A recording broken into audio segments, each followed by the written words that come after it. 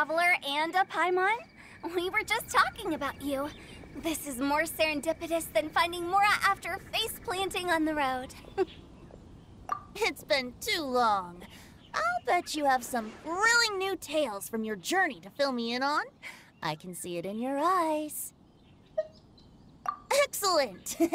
I knew I could count on you. What were you talking about before we got here? Something fun? Or something delicious? We were talking about one certain traveler, and how two's company, but three's a crowd, as the inseparable duo tore around Tibet, making 4 friends here and 5 more there, often at 6s and 7s as they brave the lakes and seas, collecting pieces of 8 and countless other treasures. They clearly must have 9 lives. Wink, wink. Let's hope they have less than 10 deaths. What the? It just gets worse and worse. Shortly, you may attend a grand banquet at Stone Gate. All will be dressed to the nines for majestic food and fine wines. And after 8 long drinks and 7 shorts, they'll each write 6 lines 5 times. You've been to all 4 corners of the world, so in 3 short seconds, can you guess from these 2 stanzas of 1 speech each what this event is about? It's not, though that does sound fun. Maybe we missed an opportunity. In fact, it's a poetry gala, jointly hosted by representatives from both Mondstadt and Liyue. Do you still remember the promise I made to the distinguished Director Who here during the Lantern Rite? Oh, something about writing poetry together? That's right. At the dinner table that night, I just knew this young bard was a rare talent with exceptional taste. You know, it's rare to encounter such a kindred spirit. And now, I've finally seized the chance to collaborate. It took me much trekking across the land to petition Eugene Terrace and contact the Knights of Favonius, but eventually, in the spirit of friendship and poetry sharing, I managed to successfully organize the neighboring nation's congenial poetry gala. Bit of a weird name. Liyue's poetry is known far and wide, and Mondstadt is the city of wine and song. With 2 nations teaming up, it'll be double the fun, and a great chance for people from both places to get to know one another. Hu Tao and I will be the co-hosts for this poetry gala. Of course, I haven't studied the various forms and formalities of Liyue poetry for very long, so please forgive my dreadful performance just now. Not at all, Venti. You followed my lead most excellently.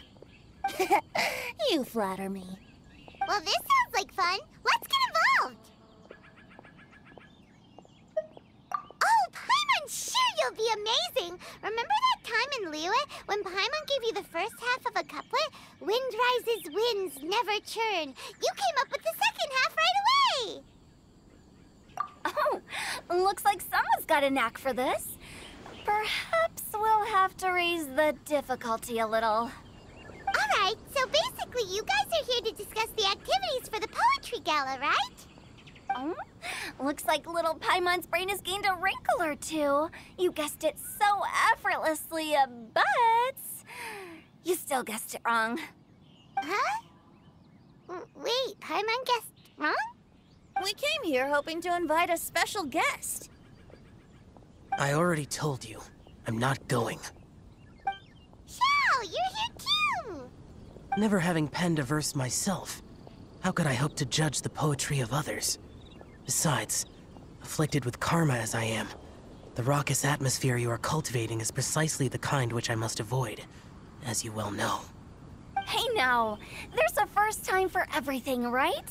We all start from itsy bitsy spider, but give it a shot and you'll be wandering lonely as a cloud in no time.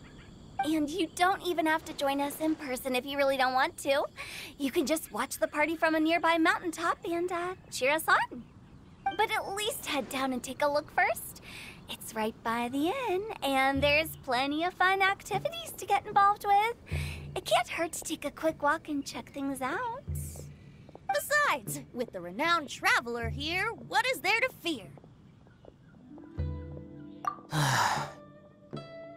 I'll consider it.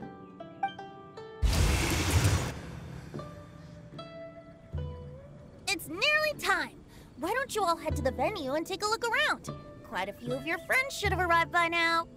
Yes, that's right. Venti and I still need to discuss the poem for the opening ceremony. So, we'll catch up with you later.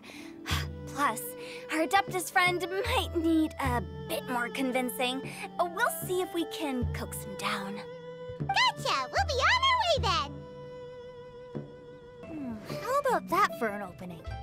Yes, I like it.